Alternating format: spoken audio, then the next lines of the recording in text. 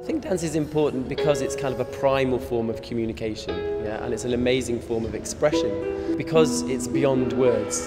And it's also kind of culturally able to communicate in a whole range of ways. And also I think it's because we all share the basic kind of instrument of dance, which is a body. We all have one. We all know what it's like to feel pain, we all know what it's like to feel twist, we know what it's like to kind of leap for joy. Movement can change the physiology of our bodies and lead to the regeneration of cells, not just our muscle or our heart.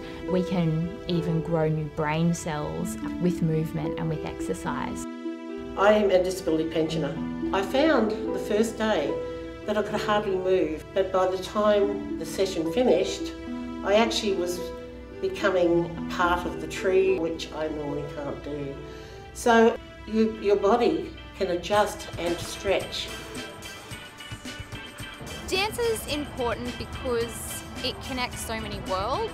For us at Access Arts, dance is really important because it's a way of expressing yourself without too many barriers. Some of the members today we're working with, they don't have speech, but they certainly did have speech when they started moving. Yeah. They were shouting, they were singing, they were amazing.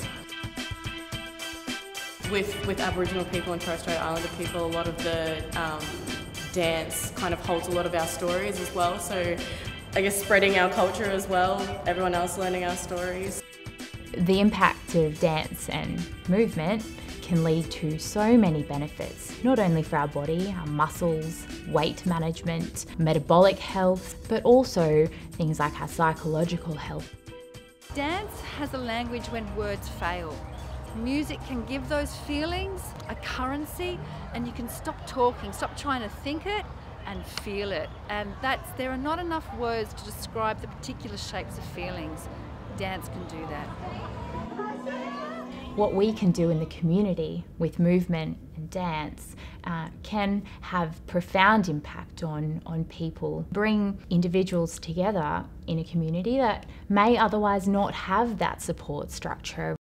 First time we've done dance like this, never done it in my life before. I just like the routine of it all, getting up and having a purpose to come along.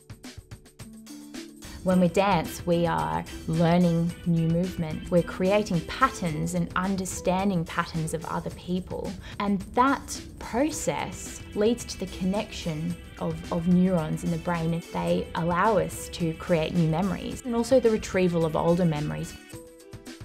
At the end of the day, we all want to live a healthy, happy life.